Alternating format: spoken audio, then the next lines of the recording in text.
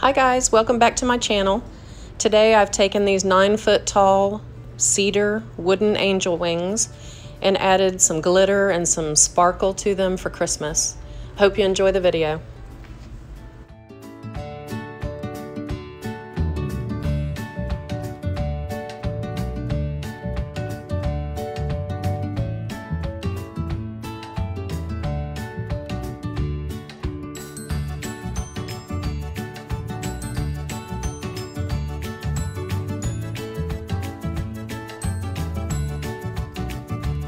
Alright, so this is the palette of cedar shingles. I used 2 pallets. They're about 16 bucks each. Some Gorilla Glue, some hot glue, some paper, a roll of paper. So I put it on the wall to kind of figure out my pattern. Once I have my pattern, I cut it out on my roll of wire. And then I cut out both of them. Then I decided it probably wasn't strong enough to hold the cedar shingles, so I added some cardboard. Then I needed to hot glue the cardboard and put some Gorilla Glue. And if you see that bottle of Malibu, just mind your business. All right, and then these are the cedar planks. So I kind of divide them into large, medium, all the way down to the small.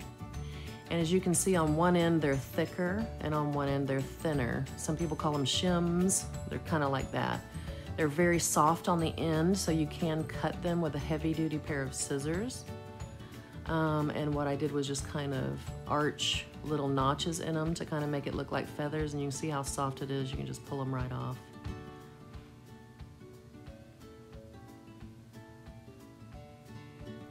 And I went down each side just cutting little angles like that, making them look just like feathers. So it's time consuming, but you can see the reward is definitely worth it. So each plank has got to be cut like that. I thought about doing it with the jigsaw, but the jigsaw absolutely just destroys them because they're too thin.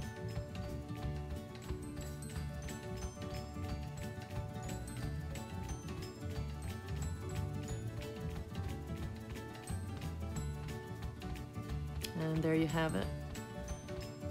And you don't have to go all the way down to where it starts to get thick, because number one, it's hard to cut, and number two, it gets hidden by layering of the feathers.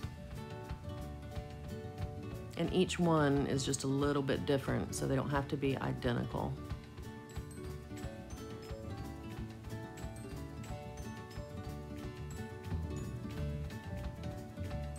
And you can see the stack that I have to do. I've got them sectioned out small to large.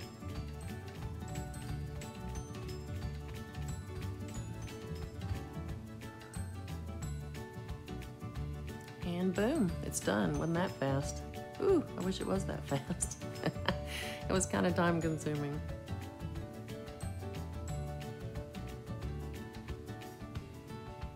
So then I started on the floor. I kind of laid them around on my cardboard to kind of place them, and then I took my hot glue gun and started working, layering, making sure that they're stuck to the cardboard really well. And the hot glue worked really well for me. And because it dries instantly, you're able to, you know, pick up the wings and move them around. If I would use the Gorilla Glue or caulk or any other medium like that, I would have had to wait 24 hours for it to dry. So I was pretty happy with the hot glue. And the cedar shingles were so light that they're actually very easy to handle. So then I put it on the wall so that I could see better that they were even on each side, and then I just started working from one side to the other.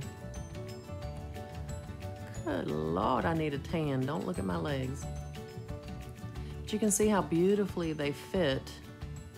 And I was a little worried going from the outside in that the thicker pieces on the end were going to cause a problem when I got to the center of the wings, but it actually did not.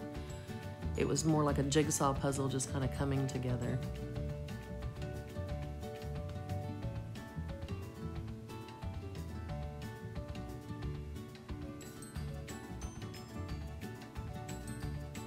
This is the first time I've done any kind of a project like this, so I really didn't have, you know, perfect idea of what I was doing. I was just kind of eyeballing it and going as I went.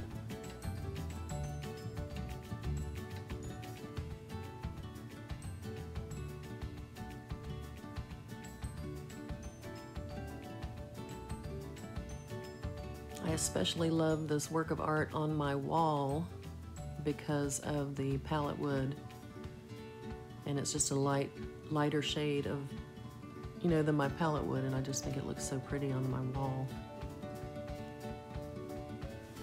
Here's another fun fact about this project. It cost less than $50 to make. That's 2 pallets of shingles, tools, hot glue, everything included. It's a very portable project. It actually hangs on the wall like a photograph with a picture wire. So you can pick it up, move it, store it, and it's relatively light. I want to say each wing weighs under 5 pounds.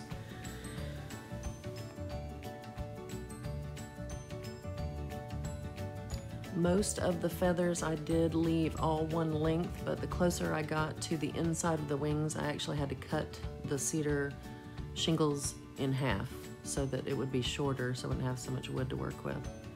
It's got smaller and smaller towards the middle.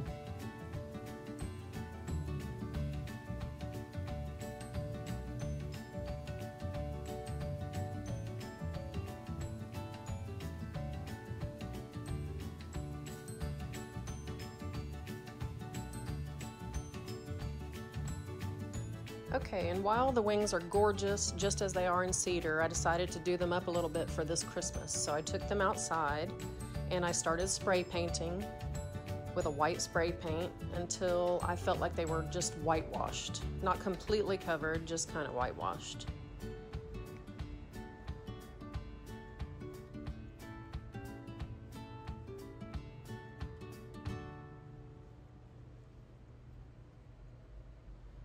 And there you have the finished wing.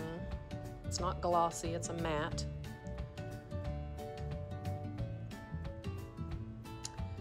So at this point, I am Mod Podging the edges, and I'm adding an iridescent glitter and a silver glitter just to the very edges.